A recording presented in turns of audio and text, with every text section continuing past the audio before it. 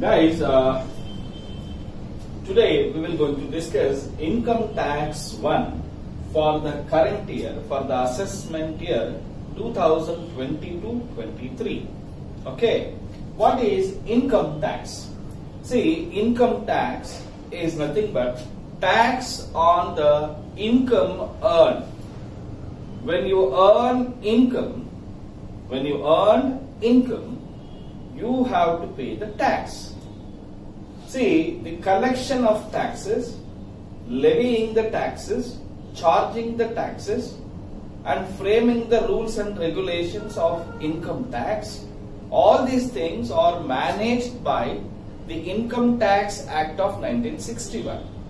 Income tax ಅಂತ ಹೇಳಿದ್ರೆ tax income ಏನ್ ಅರ್ನ್ ಮಾಡಿರ್ತೀರಾ ಅದರ ಮೇಲೆ ನೀವು ಪೇಮೆಂಟ್ ಮಾಡತಕ್ಕಂತ ಟ್ಯಾಕ್ಸ್ ಅನ್ನ ನಾವು ಇನ್ಕಮ್ ಟ್ಯಾಕ್ಸ್ ಅಂತ ಹೇಳ್ತೀವಿ. ಈ ಇನ್ಕಮ್ ಟ್ಯಾಕ್ಸ್ ಅನ್ನ ಕಂಪ್ಲೀಟ್ ಆಗಿ ಯಾರು ನೋಡ್ಕೊಳ್ತಾರೆ ಅಂತ ಹೇಳಿದ್ರೆ ಇನ್ಕಮ್ ಟ್ಯಾಕ್ಸ್ ಆಕ್ಟ್ ಆಫ್ 1961 ನೋಡ್ಕೊಳ್ತಾರೆ. C, income tax is the major revenue for the government. It may be an Indian government or it may be any government in the world. ಯಾವುದೇ ದೇಶಕ್ಕಾಗಲಿ ಆ ದೇಶದ ಮೂಲ ಆದಾಯ, ಮೇನ್ ಇನ್ಕಮ್, ಮೇಜರ್ ಇನ್ಕಮ್ ಯಾವುದು? Income tax ಆಗಿರ್ತದೆ. ಅಲ್ಪಗಳಿಗೆ ಅರ್ಥ ಆಯ್ತಾ? So these taxes are paid by every citizen of the country or every person in the country who have to pay taxes either directly or indirectly.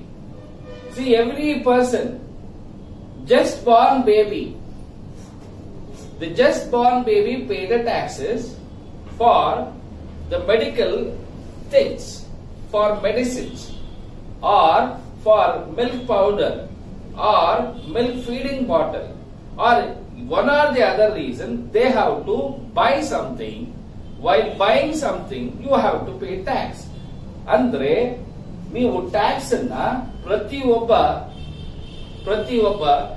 ನಾಗರಿಕ citizen have to pay taxes to the government, either direct ಆಗಿ ಆಗಿರ್ಬೋದು ಅಥವಾ indirect ಆಗಿ ಆಗಿರ್ಬೋದು. ಏನ್ sir ಇದು?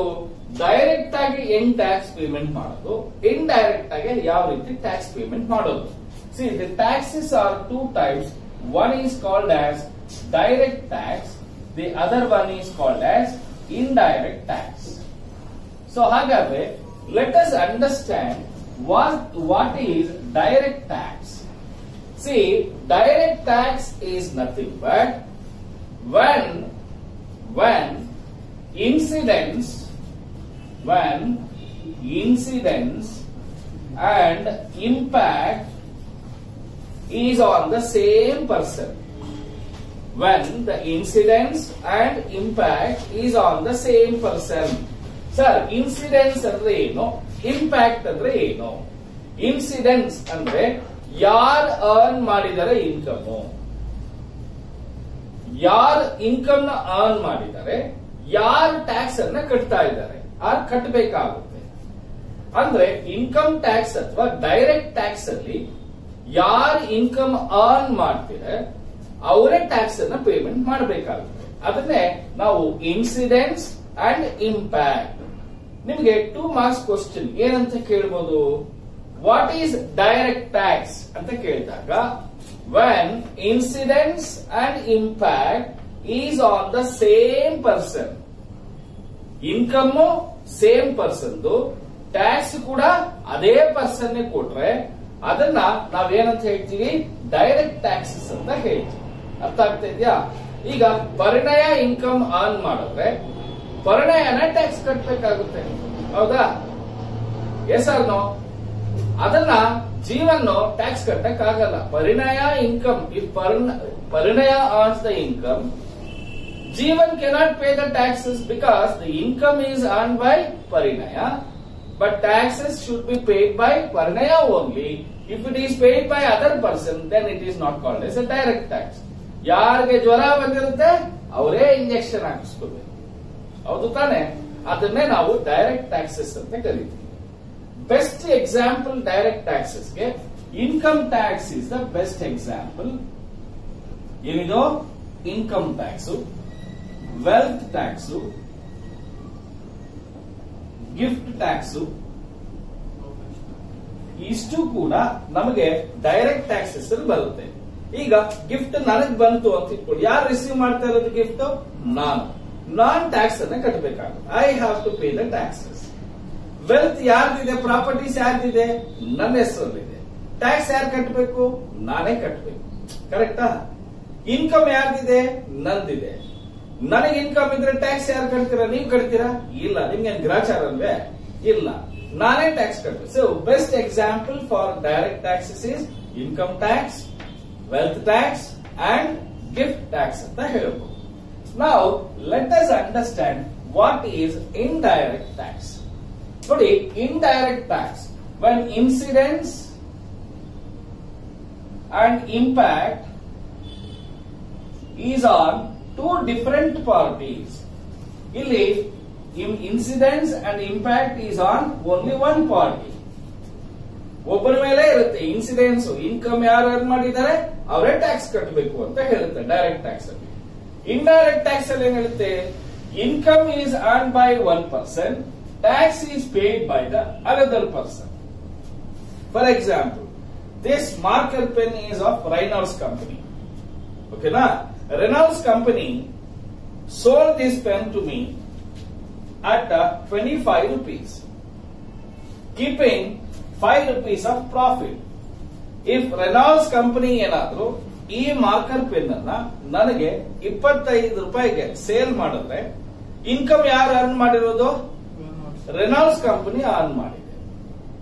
Tax ಈ 25 rupees inclusive of taxes ಅಂತ ಹಾಕಿರ್ತಾರೆ. ಅಂದ್ರೆ 25 rupees is included the taxes. I bought this marker paying 25 rupees, which is included the tax. The tax is paid by another person. That's me. See, income is earned by one person and the tax is paid by the another person.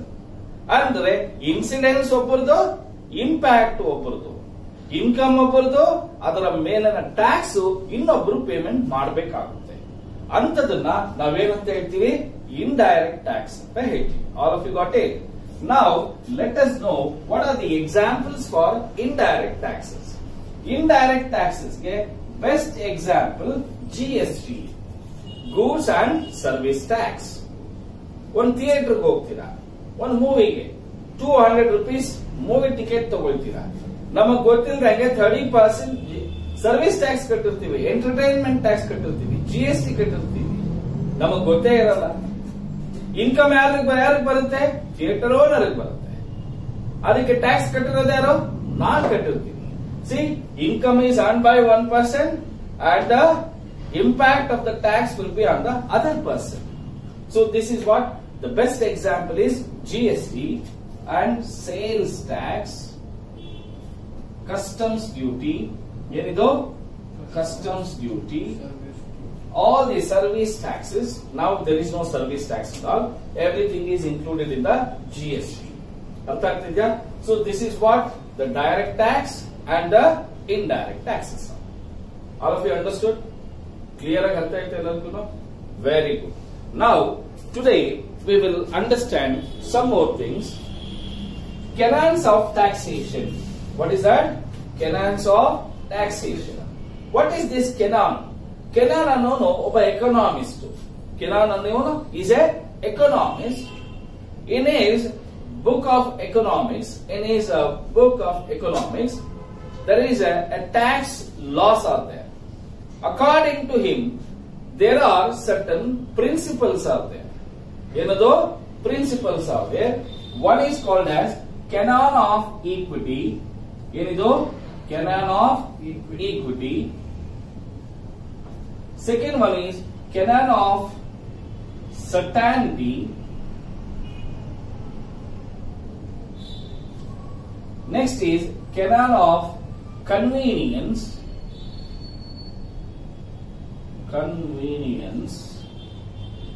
And canon of economy.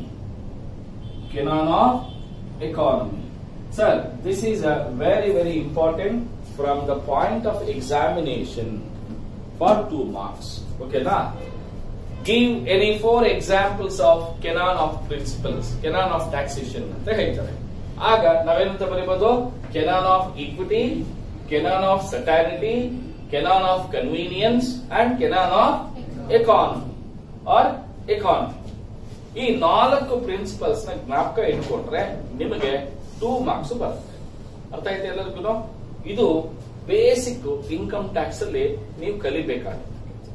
So ಇಲ್ಲಿ ನಿಮಗೆ 2 marks ಗೆ main ಆಗಿ ಎಷ್ಟು marks ಬರುತ್ತೆ ಅಂದ್ರೆ ಯಾವ್ದಾದ್ರು 1 question ಬರೋ chances ಇರುತ್ತೆ.